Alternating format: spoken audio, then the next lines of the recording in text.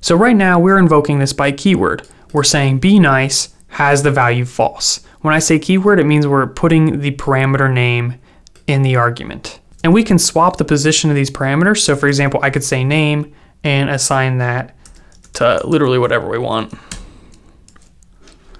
And running this, we don't get any errors, it's fine. So when we're going by name, it doesn't really matter the order it's in, but one thing is if we're going by position, the order does matter. So let's get rid of this for a second, and we say Caleb and false. Well, this is positional because we're basing it on what position the arguments are passed in on. The function call works fine. But if we were to switch these around, so we said false and then Caleb, this is not going to work. See, we get an error. And another situation that's not going to work is if you have a named argument. So let's say we go back to when we had be nice as false, and then we try to pass in a name, but we don't put the parameter name there, we're going to get an error. And it says positional argument follows keyword argument. So we're going through a bunch of different examples. What exactly am I trying to show you here?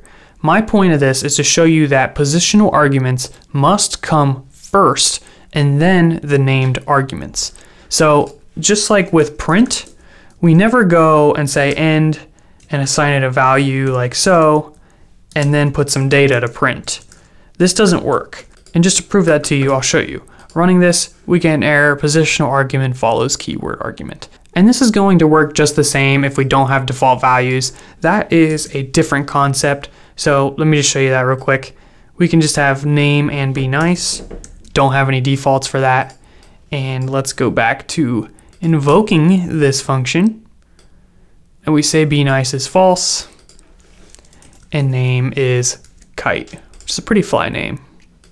Running that, and it seems to be working just fine. Now, if you want to be strict about the way your function is called, you can. You can say, yo, these are positional only parameters, and these over here are keyword only parameters.